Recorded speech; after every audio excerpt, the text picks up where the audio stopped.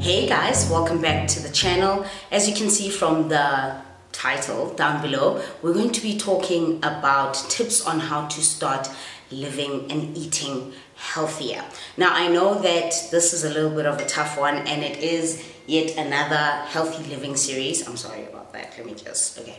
It is another healthy living series video, but if you do follow my blog, which you should if you haven't, because most of these things pretty much start over there and then I put them on the channel. So if you do follow my blog, you know that I have put up a blog post on tips on how to start eating healthier. I will link that down below, but essentially I also wanted to put it on video form so that you guys could see exactly what I am talking about through video rather than reading it. I know some people just don't like reading, so it is what it is. But anyway, if you would like to hear my tips on how to start living healthier and what you should change and what you should incorporate, then definitely do keep watching. Okay, so let's talk about this healthy living and healthy eating lifestyle. Now, for some of us, we like to rather eat healthier than go to the gym and things like that. But for other people, they like to incorporate both, which is great. And yeah, but the most important thing, 80% is what you put into your body and 20% is what you do at the gym. Pretty much, if that's the standard. I think it is. But this video is just to help you get started in terms of healthy eating, what you should incorporate, what you should change, what you should add into your pantry, in the kitchen, those kinds of things. I'm going to be telling you all about all of it, honey. Okay. So the first big tip is incorporating water into your diet. Now, I know it is so hard to incorporate water into your diet, but I'm so glad I'm filming this video now because it is the summer months, spring, summer, it's getting hot. And when it gets hot, I mean, ooh, girl.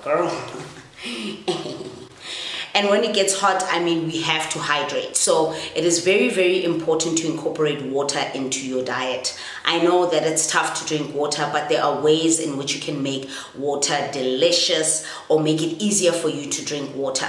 Now, two options are you can make fruit infused water, so you can cut up some strawberries, some berries, some anything, some lemons, some cucumbers, and add it to your water and then drink that throughout the day. Just keep replenishing the water when it's finished and then keep drinking that throughout the day. Another way, which is also great as well, especially if you're somebody who is more on the, you want to eat and drink healthier but you also want to lose a little bit of weight, apple cider vinegar works really well. I have one that's in the kitchen. I'll see if I can do a cutaway.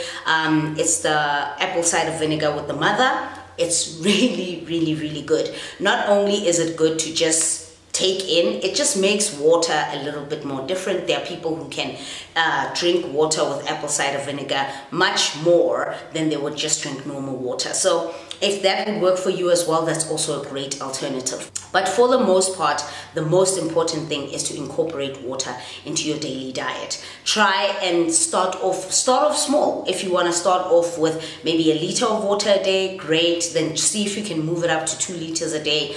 I drink at least 4 liters of water a day. I know it's hard, but I've incorporated it so much that it's just normal. It's just a part of my life. But definitely tip number 1, incorporate lots of water into your diet. Okay. All right, and then the second point is a very contentious issue, but really an important one if you want to start eating and living healthier. This top is gonna frustrate the living daylights out of me. Cut sugar. I know it is hard to cut out sugar. I know it's one of the hardest things. Sugar is very addictive. And when I mean cut sugar, I do not mean cut it off like cold turkey. No, I mean that see if you can start by cutting out refined sugars. So that's your white sugars, brown sugars, what have you, and replace it with substitutes that are really good for sugar. So that's looking at things like agave, that's looking at things like honey, that's looking, if you want to have that canderel as well, that's fine. But anything that you can substitute normal refined sugars for. And then only once you've done that, then you can try and minimize foods or drinks that have contents of sugar. So now you're looking at things like cold drinks, you're looking at Coke, Pepsi, Sprite, whatever. You're looking at things like, what else?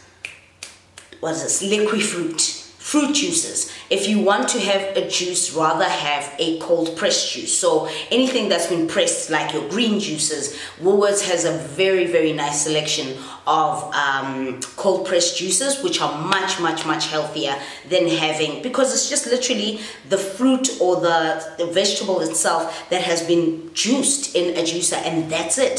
So the sugar contents are not as great as in a processed liquid fruit kind of juice. Also, so you can start with the refined sugars and then move along onto cutting out sugars. If you do not want to cut out sugars, if you are somebody with a sweet tooth, that is fine, but just do things in moderation. If you are looking to eat healthier, just know that, okay, if I've had a muffin today, I've had pretty much my full-on content of sugar for the day. And try not to have muffins each and every single day. Unfortunately, when you are living healthy or trying to live healthy and eat healthier, you are going to have to pay attention to what you eat. But after a while, it becomes so much easier. So it's just in the beginning where you just have to suss out everything. But then once you get into it, it becomes a whole lot easier. I promise you that much. I promise. All right, and then the next one, it's a tough one, but it's something that I've done and I see that it works for me quite a lot. Substitute your beige foods for whole wheat alternatives. So your beige foods is rice, your beige foods is white bread, your beige foods is anything that is in your fridge that you eat that is starchy or carbohydrate filled, that is beige. Substitute it for whole wheat. Now, when I mean substitute it for whole wheat, I don't necessarily mean eat it the way that you would eat the white beige foods. I mean that substitute it for whole wheat, but don't eat the whole wheat as much either. So your white pasta is also considered a beige food. So you substitute that for whole wheat pasta, low GI bread, and when you're having bread, if you're somebody who likes bread, I mean, I love bread, okay? I love bread. And you guys may have seen in my videos that if I do food videos, I incorporate bread because I do love bread. There's no judging that one, okay? White rice for brown rice, that kind of thing. If you can substitute your beige white foods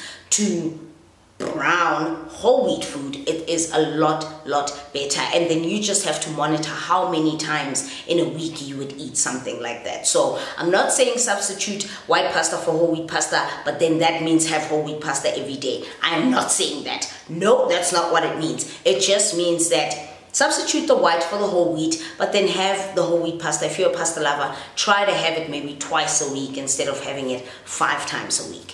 That kind of thing. If eating healthier also means portion controlling your food. So you can't have a giant meal for breakfast, a giant meal for snack time, a giant meal for lunch. It doesn't quite work that way. But I'm just telling you what you can replace with what. Okay? Okay. The next point is change your oil. Change your oil. Change the oil that you use in the car. No, I'm kidding. Change your oil. Oh my girl. Change your oil from your sunflower oil or what have you. Change it to canola oil, change it to truffle oil, change it to avocado oil, change it to coconut oil. That is what I use on a daily basis. If I feel like I want to fry up some meat, coconut oil. If I feel like if I'm doing cauliflower rice or something like that, coconut oil. Anything that is oil based, and you know that your mama would always send you to the shops and go, hey, sunflower oil. Change it to vegetable oil, truffle oil, avocado oil. There's so many oils. You can just buy small ones and see which one works the best for you. But for the most part, most people use coconut oil and it's really good. So change your oil. And then the next point is green foods. Green foods are extremely important if you're trying to eat healthy. And this incorporates also if you're somebody who's trying to lose weight. Green foods are your best friend. Now, the ratio of the plate is like honestly the best ratio when it comes to healthy living and healthy eating. half the plate must be green foods only. A quarter of the plate to be your protein and the other quarter to be whatever. That's pretty much how it works. But half the plate must be green. So half the plate must be full of cucumber, lettuce, spinach, broccoli. Cauliflower is not green, but it's considered healthier, right? So it must be full of cucumber, lettuce, spinach, broccoli, cauliflower, zucchini, anything that is vegetable based and is green is the most important thing. If you cannot eat cauliflower or broccoli like from the plate, if you steam it up, if you can't have it that way, put it in a smoothie. At least you know that you have incorporated mostly some greens into your system for the day. Try and have greens every single day. If you can't, let that be a cheat day. Maybe let that be on a Friday or a Saturday. But try for the most part to have greens in your plate, on your plate, like every single day. Start by doing it from Monday to Friday. Or if it's hard, do it Monday, Wednesday, Friday. But eventually you'll get into the rhythm of it and you'll get used to it. But greens, very, very important. They should be your best friend. They should be your best friend. That's it. And then the last point I want to mention is play with your food. Play with your food. Try out new things. Try out this and mix it with that. Try out this and mix it with that. That is the best way in order to eat healthy and try out new things, but try and keep the momentum when it comes to eating healthy. If you don't and you eat the same things all the time, you are going to get bored of them. So the most important thing is to play around with your food, suss out things and see what works best for you, what vegetables you like the best, what oil you like the best, what pasta you like the best, that kind of thing. But play around with it, and then eventually when you get used to it, then you know that you can just keep what you like in your fridge and it'll reduce the expenses and you'll eat what you enjoy. And that's pretty much it. That's pretty much it from me, guys. I hope you enjoyed this video. I hope it was helpful. And yeah, it's another part of the healthy living series. If you did enjoy it, if you'd like to see more of these kinds of videos where I'm just offering advice on how to start, how to eat healthy, then definitely let me know. Until then, I am gonna go now and I'll see you in the next video. Bye.